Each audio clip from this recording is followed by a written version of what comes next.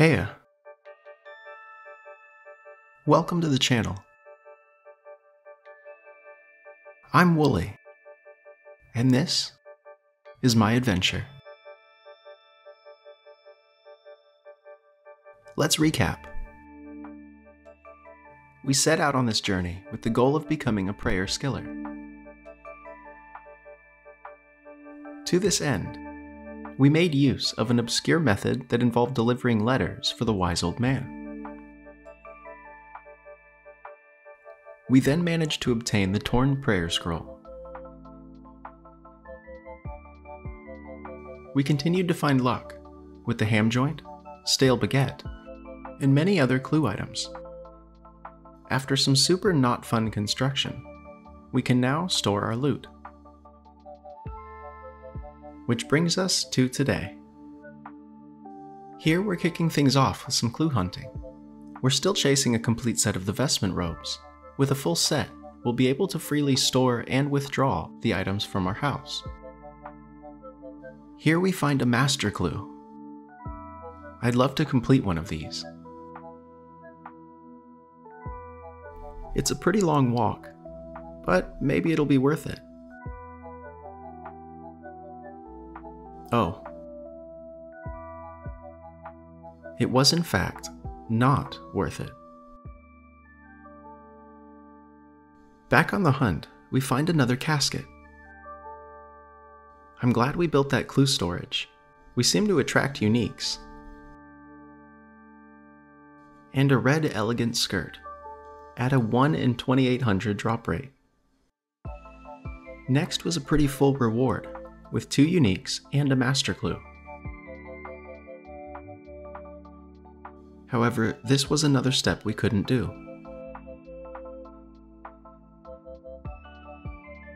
And another elegant item a few caskets later.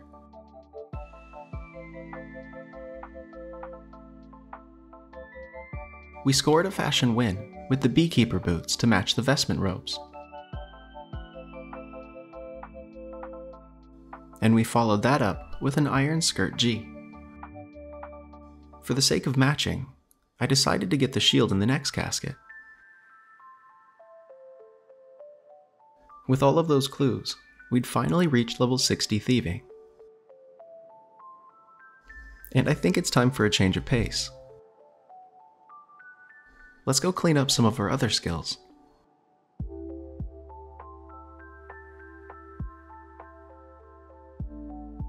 We quickly picked up 50 woodcutting, followed by 50 fire making,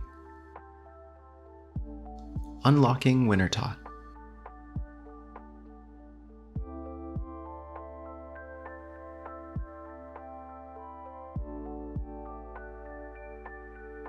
Here we can receive supply crates. These can reward us with an outfit, as well as a few other useful items. We can also earn a few combat tasks at this minigame. First KC pet? Maybe? Maybe? So close.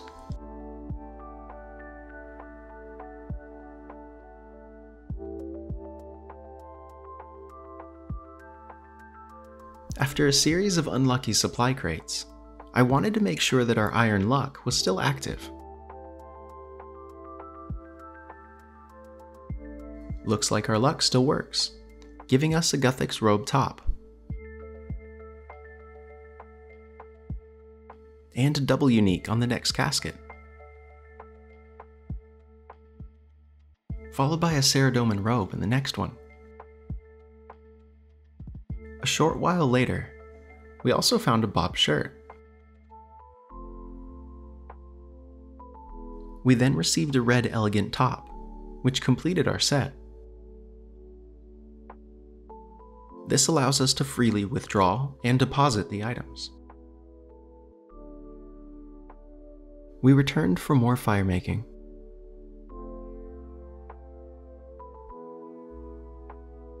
And as we made our way through the next couple of milestones, the outfit continued to evade us.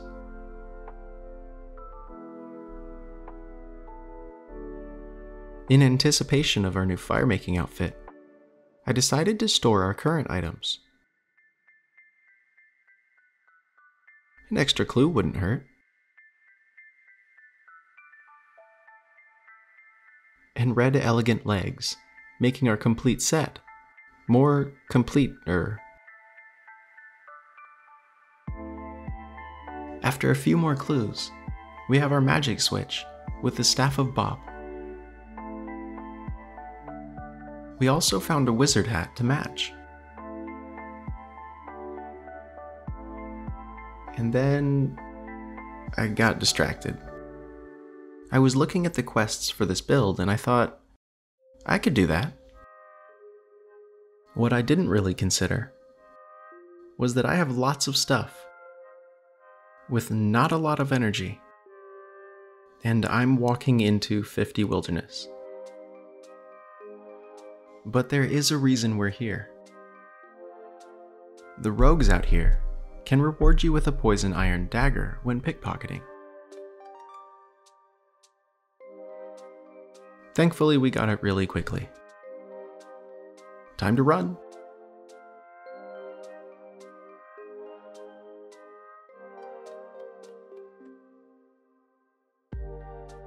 I'll be using this against the Guardian and the Monk during the quest Priest in Peril. Easy peasy. So we met up with the king and offered our professional services.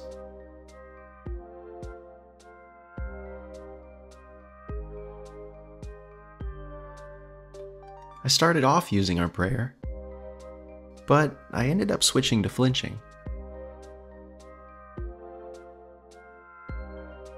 First fight down, on to the next.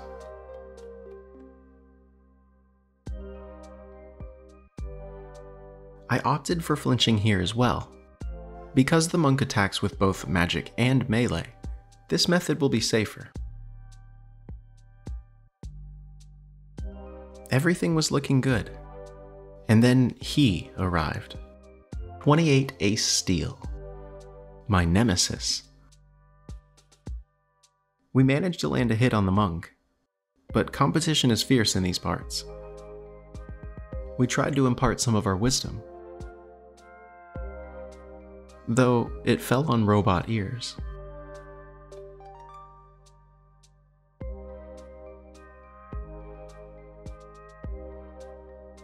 Foiled again. In an effort to not get tilted, we changed focus to another quest for now.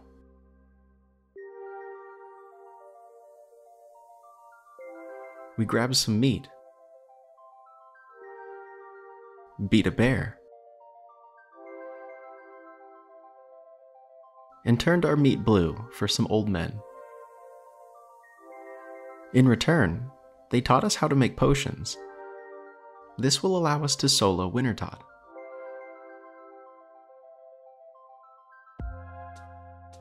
But before returning, I thought I'd share my super elite method for training herblore.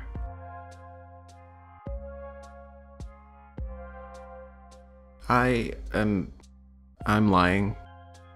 Herblore is booty, and if you have some tips, please save me in the comments. I mostly fumbled my way through this stack of guams to clear some more space.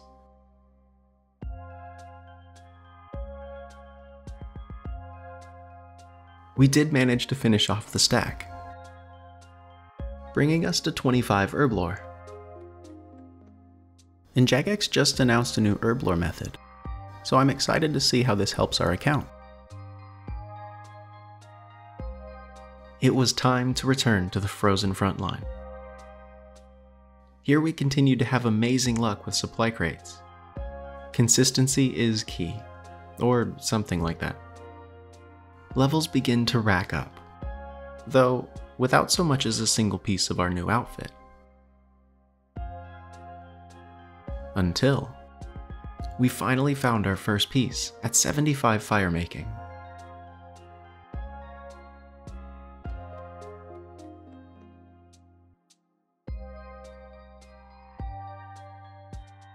Coming in with 77 firemaking, and another set of gloves. That's just what we needed. 78 fire making. And we find our second piece with the torch.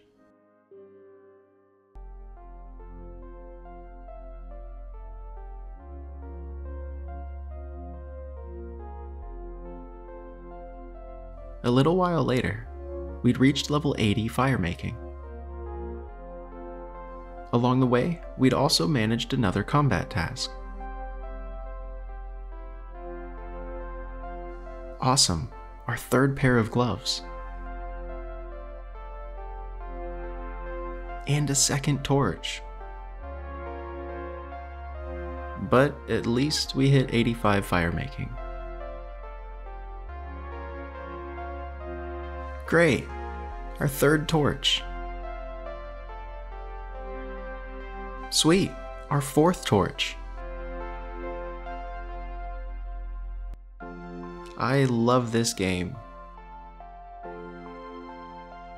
Back with some more ham members, we hit 64 thieving. This grants us access to the Lizard Man chests.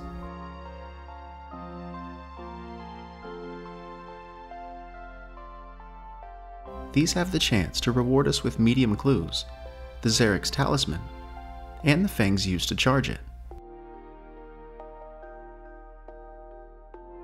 Now, I could tell you that this method was fast, or fun, but it was neither of those things. The low success rate, along with the chance to be teleported outside, made for a less than ideal grind.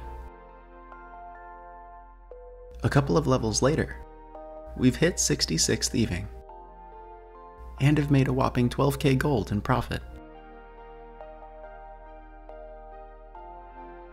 Thankfully, we've gathered over 80 fangs for our eventual talisman. After a couple more minutes, we finally found our target.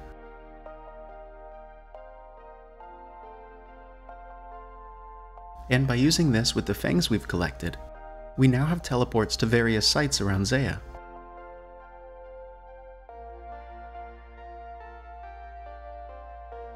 After more than a few distractions, we return to Wintertodt, starting out with 59 construction. This has been much faster than running oak planks. Just what we needed, our fourth pair of gloves. And here's 89 fire making, and 90. The levels came and went, and we didn't find any new collection log slots.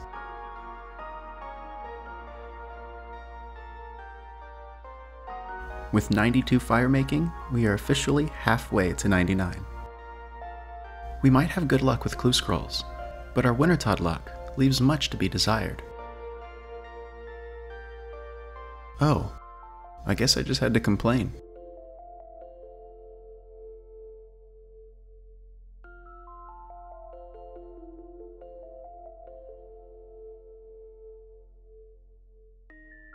Our sixth torch. Lovely.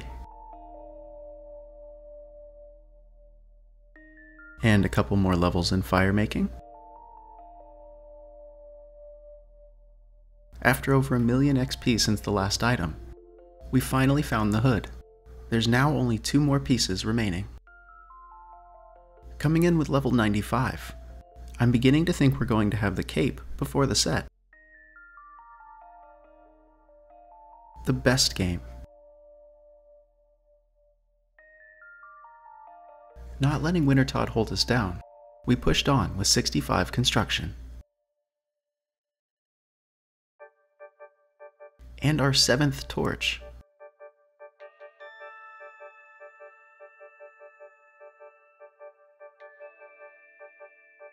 Let's go.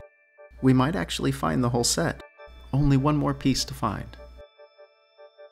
Almost there, with level 96 fire making.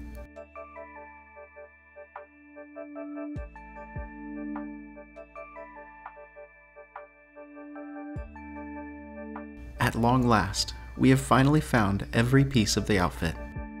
It might be a little late, but I'm happy to complete the set. my friends invited us along for another raid, and we were able to complete the last points needed for the easy tier of combat tasks. No purples here, but maybe next time.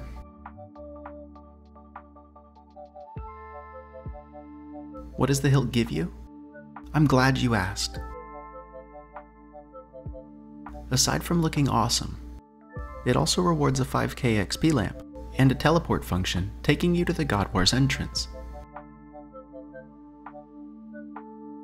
We're going to use this lamp on Herblore, as it's currently the most difficult for us to train.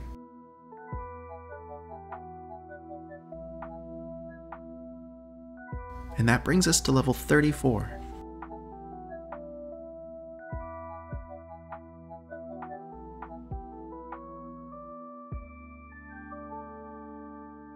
And 98 fire making, just one more.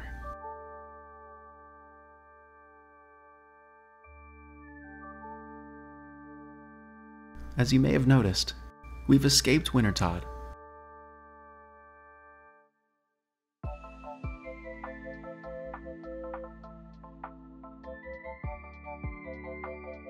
And with that log, we've hit 99 fire making.